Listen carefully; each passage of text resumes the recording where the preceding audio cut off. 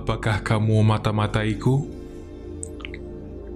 Lembaga pemerintahan dari seluruh dunia meminta Google untuk mengungkapkan informasi pengguna. Kami dengan cermat meninjau setiap permintaan untuk memastikannya mematuhi hukum yang berlaku. Untuk info lengkapnya, Anda bisa cek laporan transparansi Google. Kita hidup di zaman yang sangat menakjubkan, di mana kemajuan teknologi telah mencapai hal yang bahkan nenek atau kakek kita tidak pernah berpikir tentang hal seperti itu.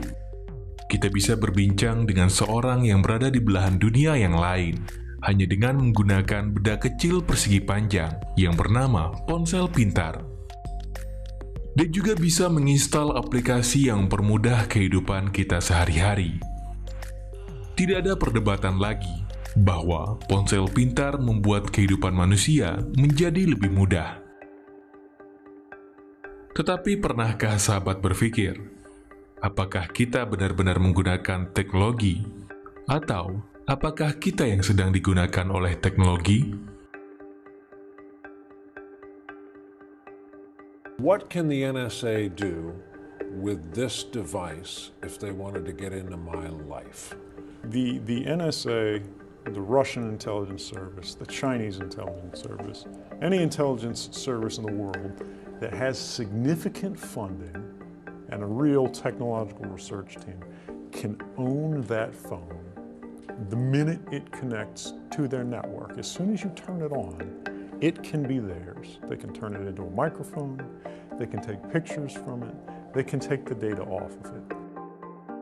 Pemantauan digital yang dilakukan oleh perusahaan tertentu terkadang terlihat tidak memiliki etika sama sekali.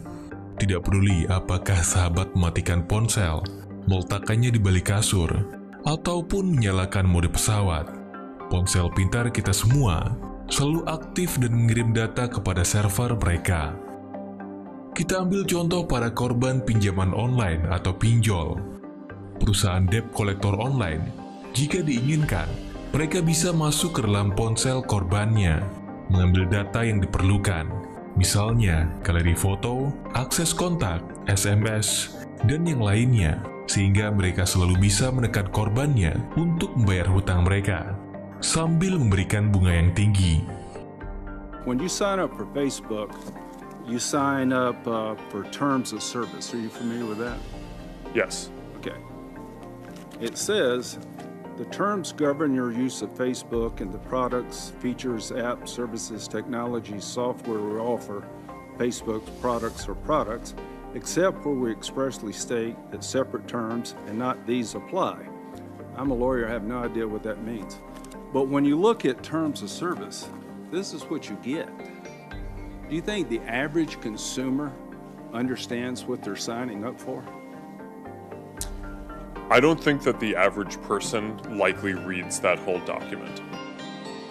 Tetapi memang benar, terkadang dengan mudahnya menginstal sebuah aplikasi, sebagian besar kita selalu menyetujui syarat dan ketentuan yang berlaku, tanpa membaca dan memahami isi dari syarat dan ketentuan tersebut. Semua ini tentunya tidak terjadi begitu saja. Beberapa orang telah mencoba untuk memperingatkan dunia. Salah satunya yaitu Edward Snowden. Dia adalah mantan tentara yang bekerja pada CIA dan NSA. Tetapi, mengetahui semua hal ini sedang berlangsung, dia memutuskan untuk memberitahu kepada dunia bahwa semua orang yang menggunakan ponsel pintar telah dimata-matai dan dikondisikan untuk menjadi suatu masyarakat dengan budaya tertentu.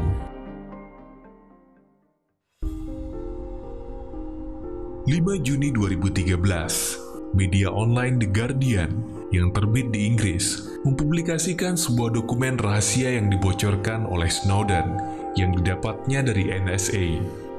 Rahasia yang dipublikasikan merupakan bagian dari operasi rahasia dari CIA yang telah mengoleksi metadata dari jutaan pengguna ponsel, mulai dari telepon, histori lokasi, kemana saja kamu pergi, apa saja yang kamu telusuri di internet, email dan passwordnya, histori pembayaran digital, dan sebagainya. NSA atau National Security Agency adalah sebuah lembaga intelijen yang bertugas untuk memantau segala aktivitas komunikasi digital di seluruh dunia. Setiap aktivitas yang kita lakukan di internet akan dipantau. Tujuannya untuk menetralkan ancaman yang mengganggu eksistensi Amerika di kancah internasional. Atau juga untuk mempermudah mengenali lawan politik. Jadi jika ingin melakukan penawaran atau negosiasi, mereka telah memiliki data yang kuat mengenai lawan politik mereka. Mulai cara berpikir, apa saja rahasia mereka, kemana saja mereka pergi, dan sebagainya, yang memungkinkan akan digunakan sebagai alat tawar bagi mereka.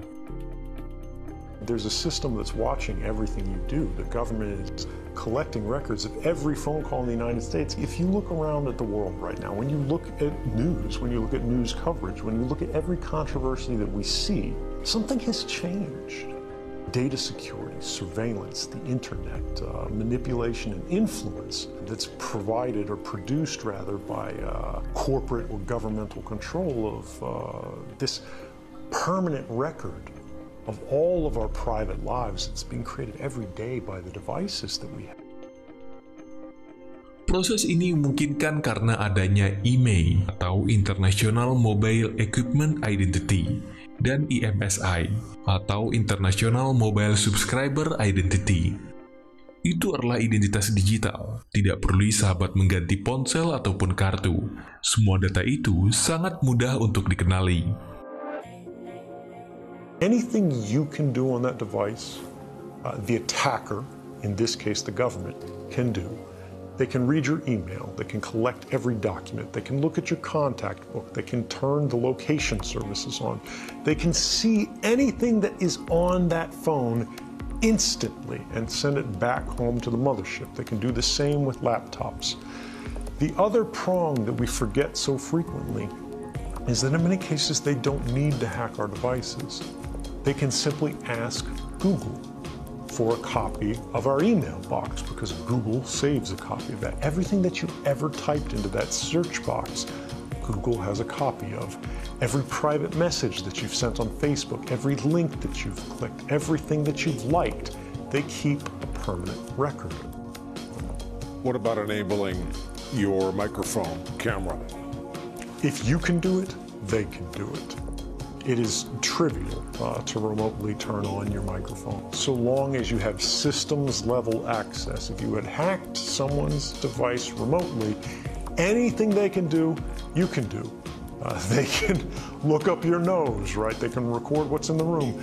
The screen may be off as it's sitting on your desk, but the device is talking all of the time. Even if your phone is not hacked, right now, you look at it, it's just sitting there on the charger. It is talking tens or hundreds or thousands of times a minute to any number of different companies who have apps installed on your phone. And as you know, as everybody knows, these companies are playing a bigger and bigger part in the world today. We have to say, all of these records that they're creating about all of us, all this control that they're developing from these surveillance programs, whether they're saying they're doing it for targeting advertisements or whether they're doing it for targeting killings, these records belong to the people that they are about, not to the company. And this is a fundamental change that we have never discussed in a meaningful way, broadly and publicly, but we have to. Because all of these governments have said, the mass surveillance system, why do we have it? Why is it useful?